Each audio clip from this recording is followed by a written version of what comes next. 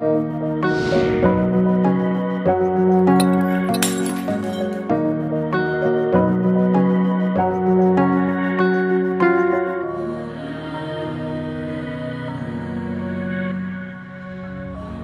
husband Max and I used to have our own private studio, and I loved working there, but I missed the company of other artists, and so when the opportunity arose, I joined the Red Barn as a member.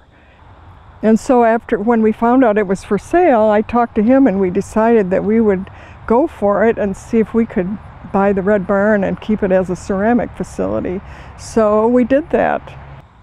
As you can see, that it's a renovated craftsman style barn, and we have about 10 members.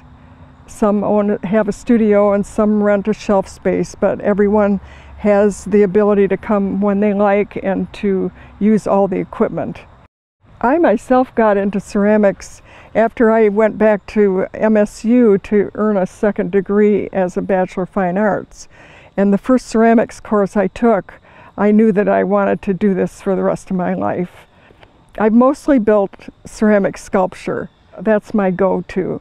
And the sculpture is organic.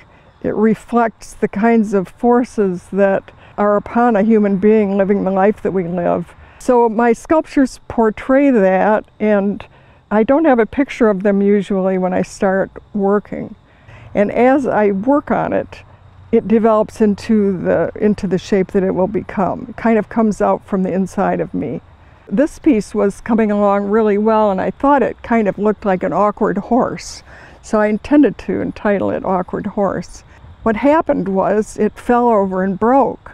So I picked it up and I dusted it off and did some sanding and scraping and rubbing oxides into it, and ended up getting a piece that I really like, which has repeated shapes as you look around the piece. I have another piece which is one of my favorites that I call Wraith.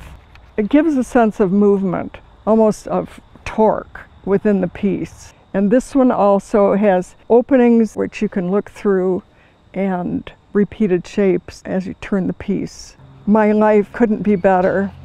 I just am living my dream, as Paul Nilsson said. That's the way I would also put it.